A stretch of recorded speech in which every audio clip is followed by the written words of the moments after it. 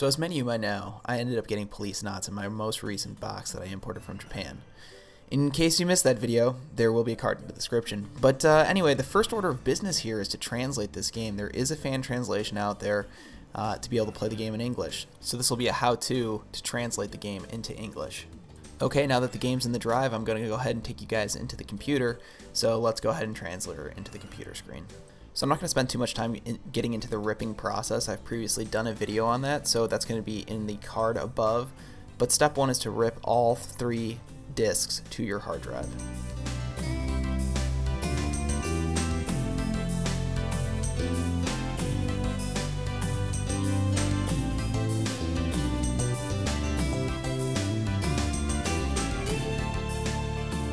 Now that the games are all ripped, we're going to head over to policenauts.net and we're going to go ahead and start downloading the patches. So at the top you'll click patch and then click patch 1.01. This should start the download process. The download is really small at only 2.4 megabytes. Now that the files are all downloaded, it's time to unzip them. For my own sake, I've unzipped them to the same location as where I've ripped all my games to, and I'm going to go ahead and open up the README file so we can go ahead and follow along in there.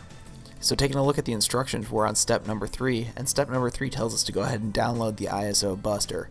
It's a free piece of software, and I've left a link to it in the description so you can more easily find it. Once that download's complete, let's go ahead and launch it. Okay, so this part can be a little bit tricky, but basically what we want to do is double click on our .q sheet, which we've associated with ISO Buster. We're going to want to right click where it says session 1 at the top left part of the screen, as you can see me doing.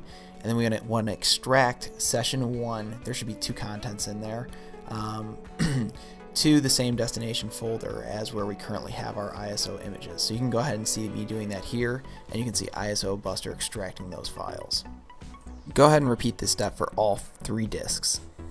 Okay, once ISO Buster's completed its job and it's gone ahead and converted all of your .bin.qs to .isos, the next thing you want to do is rename your files, and you want to rename them in the same fashion that I have in the description, and you can see me doing here momentarily. The key here is when you run the next part of the phase, they all have to be named in the exact same form and function, so the X Delta program knows exactly what files to be looking at and which ones to be patching.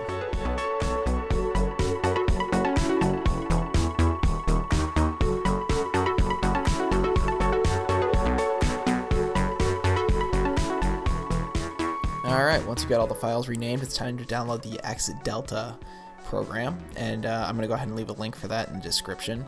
So once you've downloaded this, you're going to want to go ahead and place it in the same folder as all of your ISOs and all of your other files that we've been working with at this time, and yeah, we're going to go ahead and put that there right now. Okay, now that you've copied over your X Delta exe to the directory with all your ripped ISOs, we're going to double click on the patch.bat file, and this will patch the ISOs for you.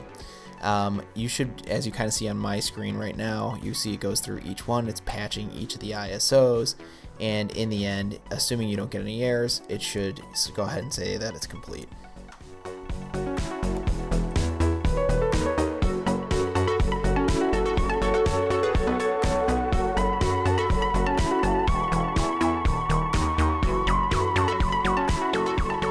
Once X Delta's finished up its work, you should be left with all new bin files.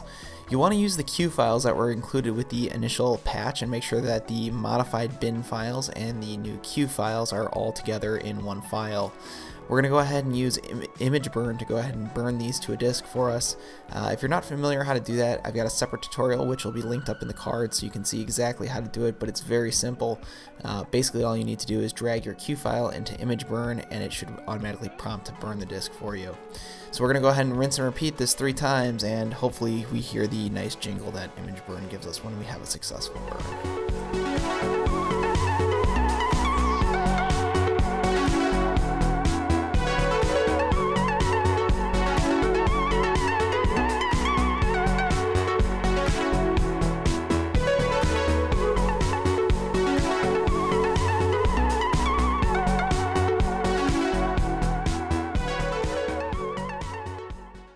Now that that's all complete and all 3 discs are burned, it's time for my favorite part of the entire operation. Testing and playing the game.